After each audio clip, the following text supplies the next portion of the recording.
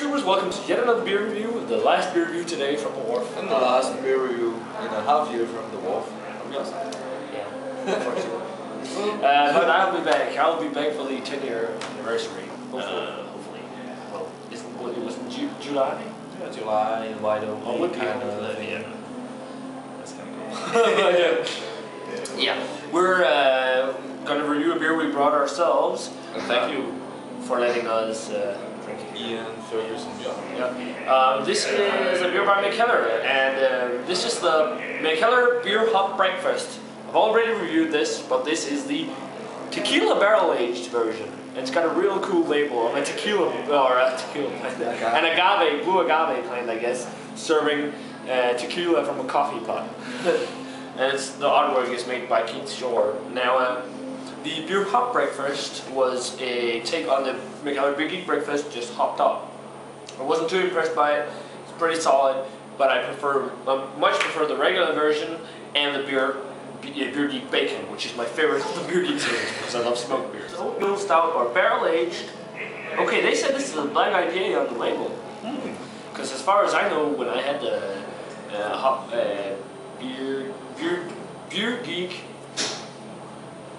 Geek Breakfast, Beer Hop Breakfast, that's the name.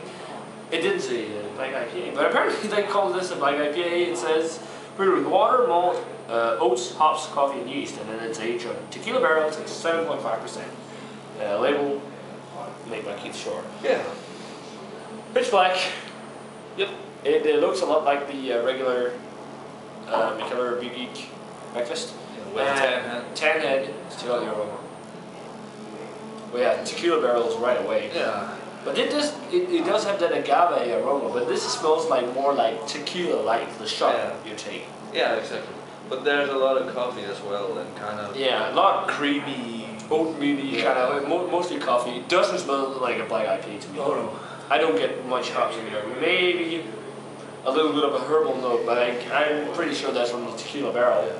Maybe some slightly roasted notes, but maybe... Yeah, I'd say I'd still call this like an oatmeal stout instead, more so a black IPA, because this is not smelling hoppy enough to be a black IPA, but yeah. But a little bit of a tartness to it. Oh yeah. It's like, Jakob was tired. Sorry. Listen.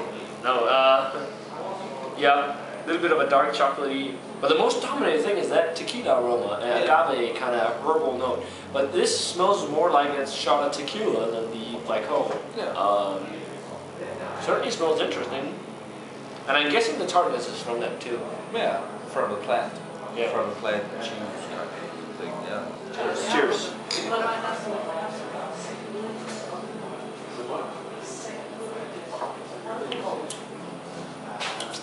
Well, doesn't taste like a black IPA. No. But it does have a lot of tequila taste. And some citrus. Yeah, it does have some citrus hops. That is kind of unique, quite unique. Wow, it's got an interesting aftertaste. Yeah. The first part of the palate is just dominated by roasted malt, and then you get like real sweet, lightly tart tequila-like flavor, the agave kind of.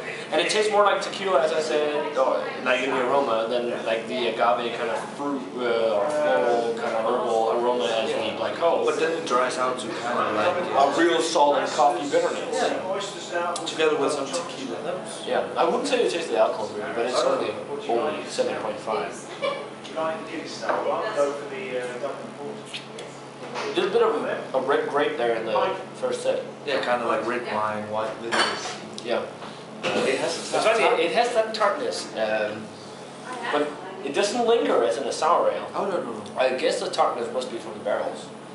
Or the agave. But from the plant juice. Well, the plant juice is in there. Just from the barrel. Tequila. I guess it's from the tequila barrels because the wood absorbs all the flavor. Yeah. I guess that's why you get that kind of tartness. Because it doesn't taste infected. Oh, no. What do you think? You get a very distinct kind of sharpness to it. Not crispiness, but sharpness. Tart, I'd say. Probably tart. But there is. But it's actually fun it's actually interesting because the tart tequila-like flavor just goes into a peak and then fades quickly. Yeah. And then you're just left with this real big coffee bitterness. Almost chalky. Yeah, and a little bit of licorice and coffee chocolate in the aftertaste, dark chocolate. Exactly. The aftertaste is actually a lot like the regular breakfast. Yeah, it is. Just with a little bit of the tequila flavor left. Rating-wise, for me, for the Mikkeller Beer Hop Breakfast Barrel Aged Edition, Tequila Barrel Aged Edition, I'm gonna give it a 73. It's a good beer, but it's kind of gone on. It's kind of got some kind of strange flavor components because of the aging on tequila barrels. It could have been done better. Yeah, my first thoughts were around 80s, but actually this do have some kind of flaws. It doesn't really play well. I don't think it plays too well, no. Yeah, exactly. It But doesn't play well with the tequila. And It's not nearly as good as these. so, but anyways, I'm landing it in 75. It's nothing. It's still a good beer. It's a good beer.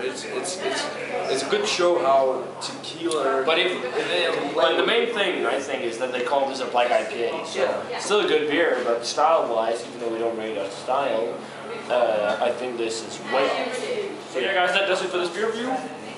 A 72 from me and a 75 from Jakob for the Mikkeller Beer Hop Breakfast Barrel Aged Tequila Edition.